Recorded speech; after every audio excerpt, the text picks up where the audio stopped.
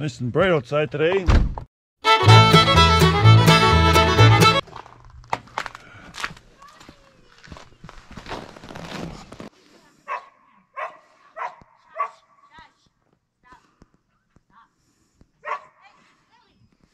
So it is minus 26, March 1st. Just gonna plug in this 986. We've been spending all winter outside, and the boys are back.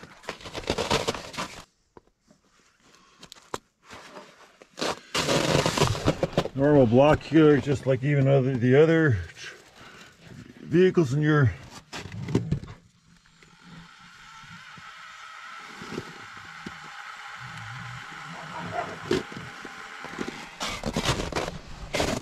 is working.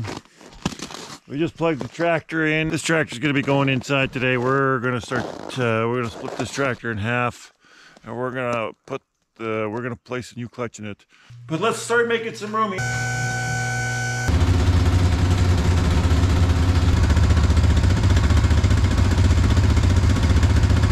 Well, we just hooked up the booster cable. We're going to just boost these batteries. We're going to leave this in for a while.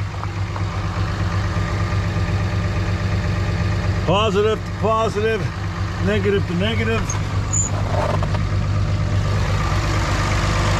We'll leave this thing running. I'm going to take the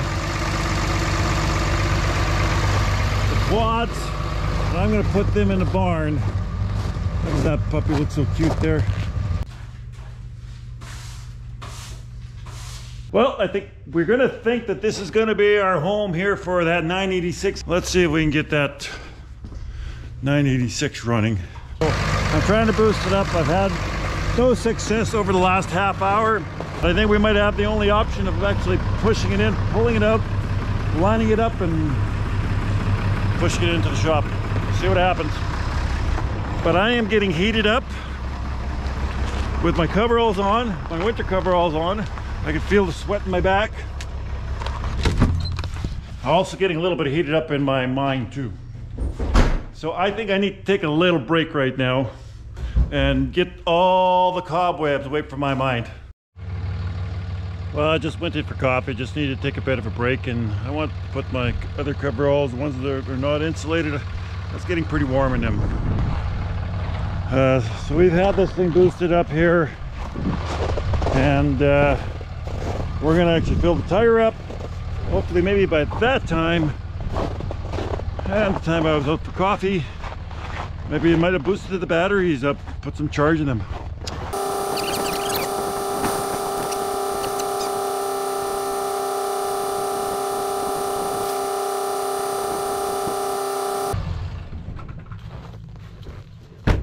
Well, after an hour and a half, truck running, boosting up, I am not having success. So we gotta go with plan B. We're gonna go hook the tractor to the other 986. And we're gonna hook it up to this one. And we're gonna push this tractor in. Well, well, well. Thank you very much.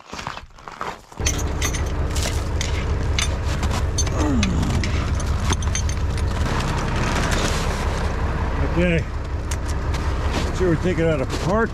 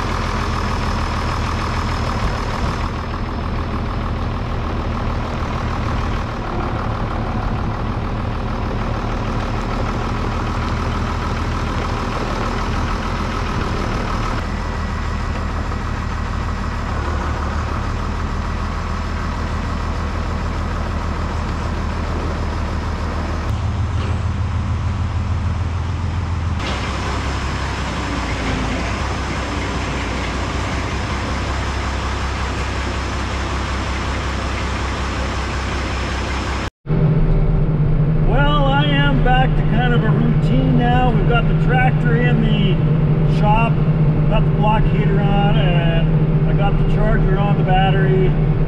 Oh, batteries. Not a charger and batteries. So hopefully, when I give this bale of silage and one bale of hay to the heifers, we'll be able to start the tractor and put exactly where we need to put it in, and then we can park the tractors and everything, and then we can start taking that tractor apart. So that is where we're at. Wasn't part of the, I am a few hours delayed, but that's okay, that's part of farming. Well, looks like the bulls got the memo. I gave them a bale of silage. Coming back for feed, they had to drink the water.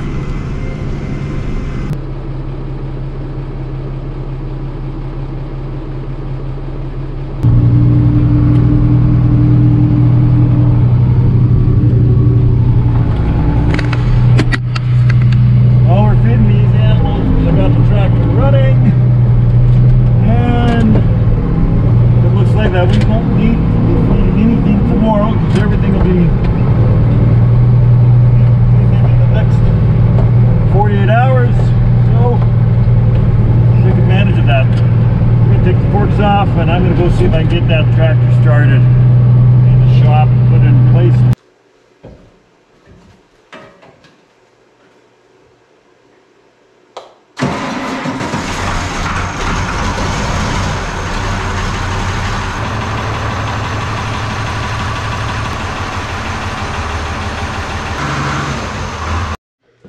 Well, the lighting isn't the greatest here. Anyways, I got the tractor split in half already, and got the flywheel. I'm going to take the clutch, the pressure plate off, and the clutch. This thing's looks like it's been worn out a bit. We're going to need to get a new one of these as well. So this is a release bearing. Curious to see how it looks here when we open it up.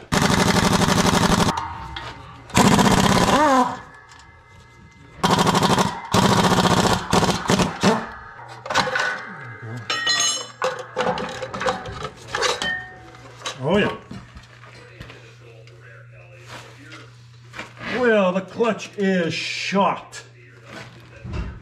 Well, I think even the flywheel is shot a little bit too, because there should not be an indentation on there. Well, I called it right. This is not what a clutch is supposed to look like. Well, next thing is we got to take the flywheel off. Got to take it to the machine shop and get that thing resurfaced. Well, this is a better look of what we have here. This is our clutch, and on our clutch there's little pads here that the pads are no longer here. I don't know if you can see, and pressure plate is been worn in. It's been steel on steel. It's not supposed to look that way. Pads are almost look like brake pads. Yeah, this is worn just a little bit off left here, but this side's been worn off completely. It's going right down to the rivets. So they're going to take this core back, and then I'm going to get another clutch and pressure plate. I'm going to have to take this to the machine shop because there is an indentation here of where this clutch was. That's where the clutch sit, and it would turn like this here. I don't know if you can see, but this is what the pads are on the new clutch here. This is the new clutch we've got, and you can see how these pads are here. These are what we need on the clutch. So this is the new one, and the other one is the old one. And this is what the new pressure plate looks like. Pressure plate, nice and smooth, no grooves on there at all. So as you can see, actually I've ordered the parts. I do need to get the seal is what I need to get yet.